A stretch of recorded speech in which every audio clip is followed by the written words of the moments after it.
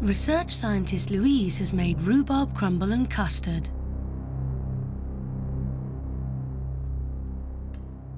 What brings that alive is the lovely vanilla in the custard. We've got a lovely crunchy top. I think it's very delicious.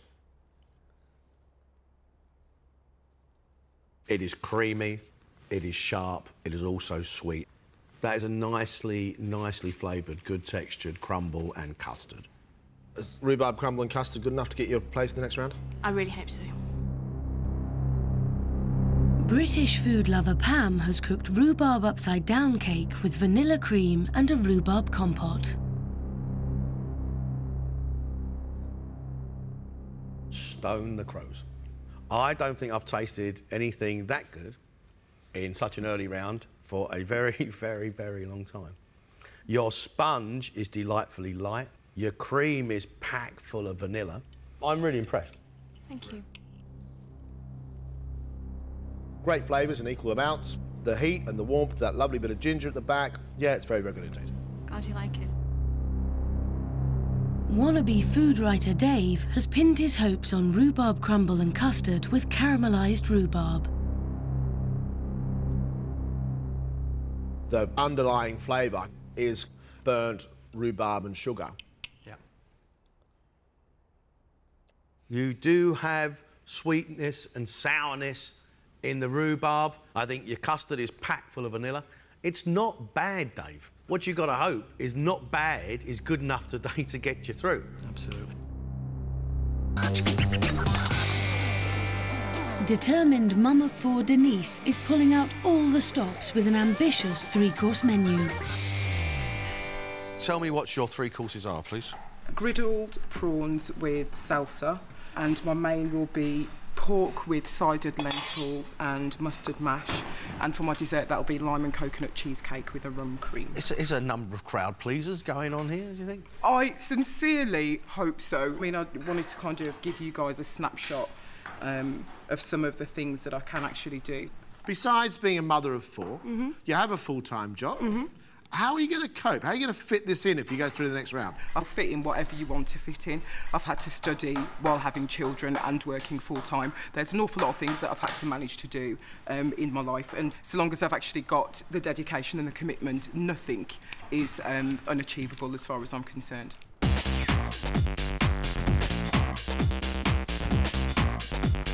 Denise has to deliver flavour today. Prawns and salsa, the salsa's got to have a punch. And we've then got a rum and lime cheesecake. Well, I'll tell you what, I've got a load of boxes lined up here and she's ticking every one. I think I'm going to go out of here a stone heavier. You've got 3 minutes left.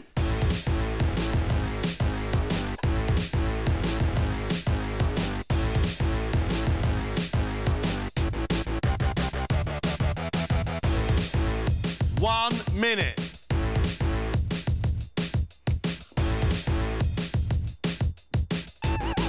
You're out of time. Time's up.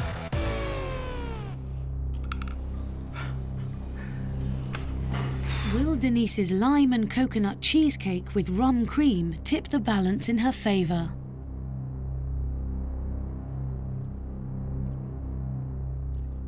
I like the flavours. That lovely coconut. The cream cheese in there is very, very sweet. We asked for one thing, and that was flavour. And I think you've delivered it today. Thank you very much.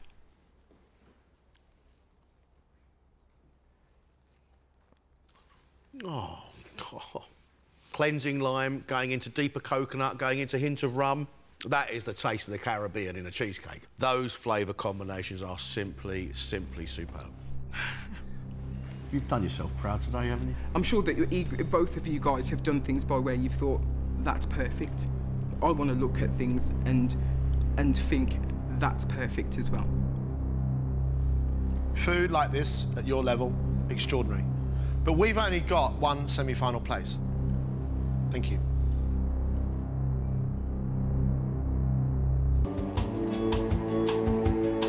James, I've seen you excited, I've seen you disappointed, I've even seen you angry. How are you right now? A bit nervous, understandably, but just trying to feel the dance. What do you think that you have to do today to stay in the game?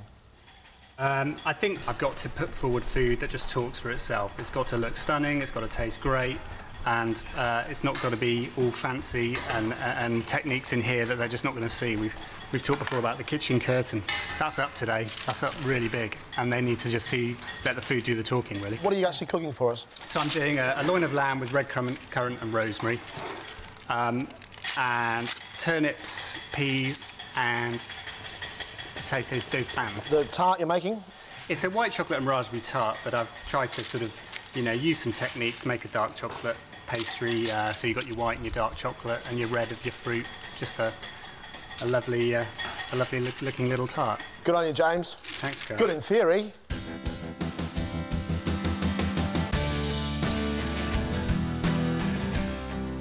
James has decided to show technique, but not make his food very frightening. But he has got lots of stuff going on in this main course. His plate is fairly complicated. My concern for James is still the processes. It's lamb, peas, turnip, potato I can get. But no, we've got a different potato dish, we've got a turnip gratin, and we've got a pea puree. Does it need that much? Does it honestly need that much? I think almost I use the complexity to hide my fear that I'm not doing enough, I'm not good enough. I use complexity to, you know, to show the judges I'm doing all these things, look at how much I'm doing, you know. It's important just to choose the right bits and let the food talk for itself, you know.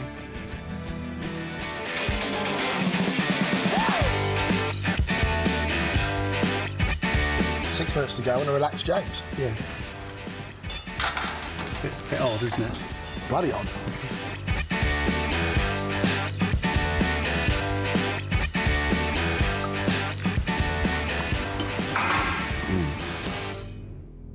For his dessert, he's made a classic raspberry and white chocolate tart in chocolate pastry.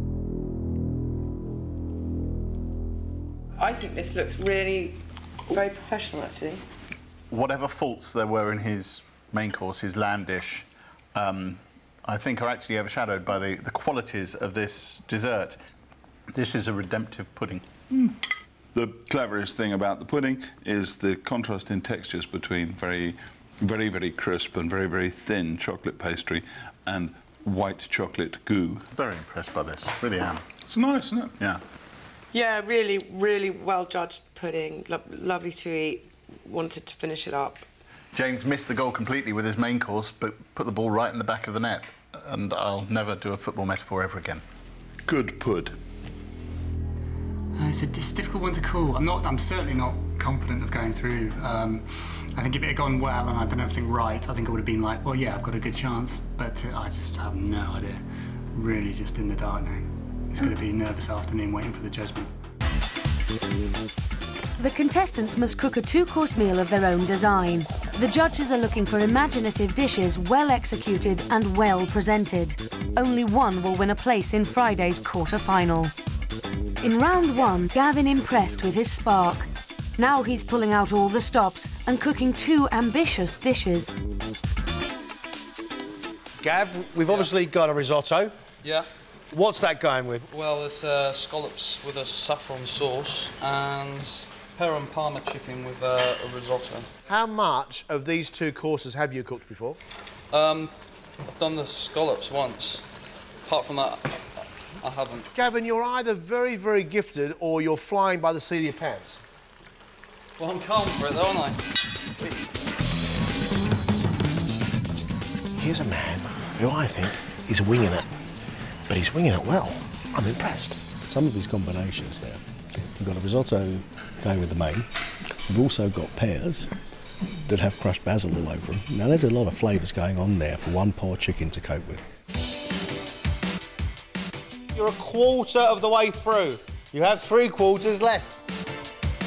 Aspiring celebrity chef Luciana has done well so far, and she's showing her versatility by choosing a French-inspired menu. Luciana, head down as we're used to seeing you. Concentrating. What exactly are you concentrating on? What are we going to get? You're going to get a salmon, crab and leek timbale, and it's with an orange hollandaise and cucumber sauce and new potatoes. And for dessert, a blackberry summer stack pudding with amaretto in it.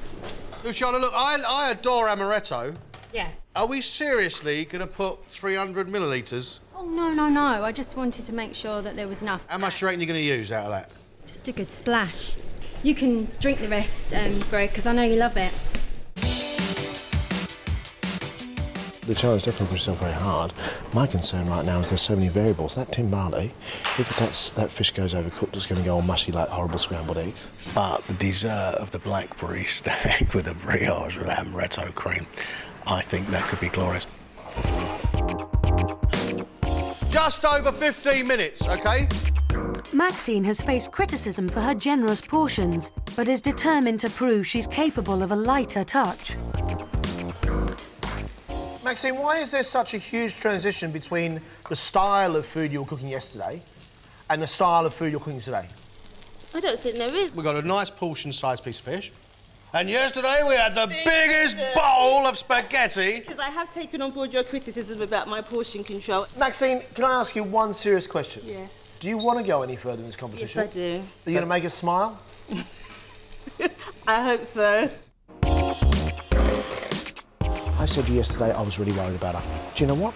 I like what she's doing today. Simple sea bass, longestine sauce, a really lovely butter. Fantastic. But the little strawberry mousse and the way she was making it, that looks absolutely delightful. She's got a delicate touch.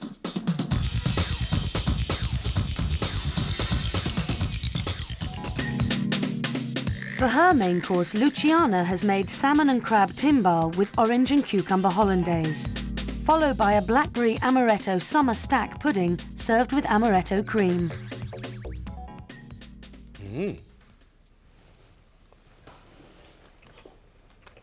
I would struggle to eat all of that.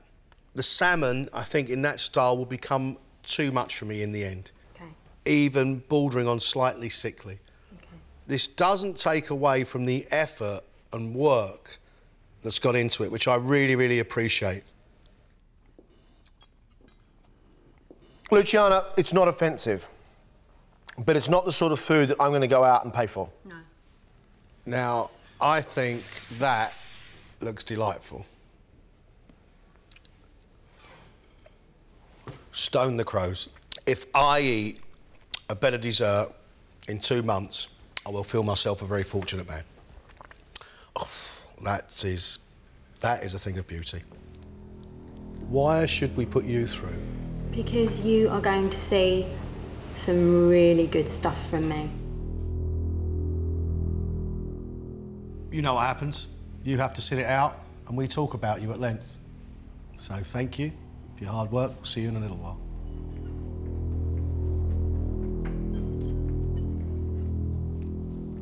You have 2.5 minutes left. Everything rides on their final dishes. Only one of them can become a semi-finalist. Time is racing.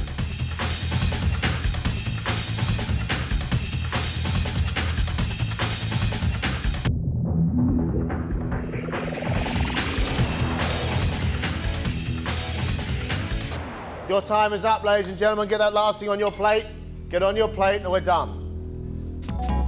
Can Louise's final dish of chocolate fondant with cherries in a brandy sauce sweeten the judges and tip the balance in her favour? Look at that. Still soft in the middle.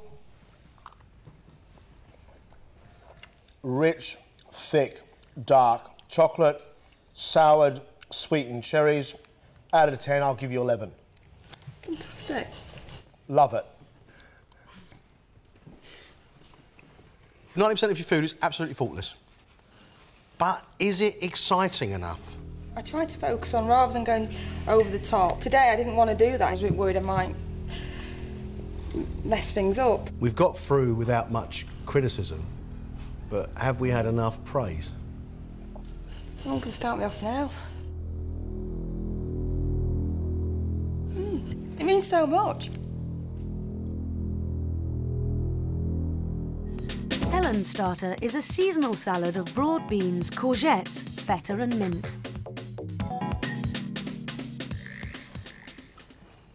Salty feta cheese, balanced perfectly with the sweetness of the broad beans, but it is very oily. Salty feta, sweet broad beans and the mint. It's a really good combination. It is still slightly greasy though. Helen's main is roast Moroccan lamb with couscous and harissa sauce. What will the judges make of it? There is more garlic in there than on Garlic Island, on Garlic Day, in Garlicsville, on Garlic Holiday. I think the idea of it is a good idea, but it needs to be honed and it needs to become something very, very small and very, very sexy. All Helen's hopes are now riding on a summer fruit compote with scented cream. Plump, juicy, the cream afterwards, easing off the sharpness and the sweetness. So nice, it actually gets me quite emotional. I think that's absolutely lovely. Really good. Helen, how you feeling? Not great. You're all right. Okay. Let's talk about your very elegant dessert.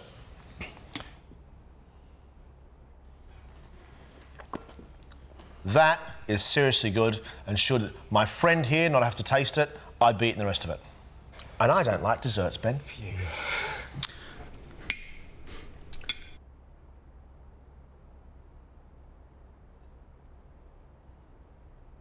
Oh, that makes an old veg man very happy. If you weren't to get through, Ben, would you now just go back to your cheese shop and that's it? I need to express my creativity through my food, and it's something I've got to face at some stage. Ben, thank you very much. Thank you.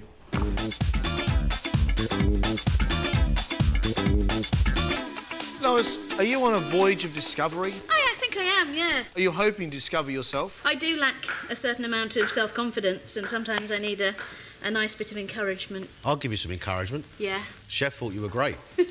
Once he got you to shut up, you were very good. Despite Lois's lack of self-belief, the judges still have confidence in her ability. Yesterday, Lois cooked really well. In the kitchen today, she cooked really well. And that gives me hope that Lois can really cook and deliver us really good dishes. We have 5 minutes left.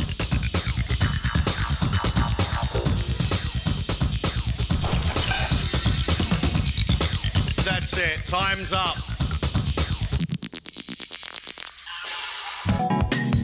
For her main, Lois has cooked chicken with saffron sauce and butternut squash. Dessert is roasted fig with phyllo pastry and a pomegranate sauce.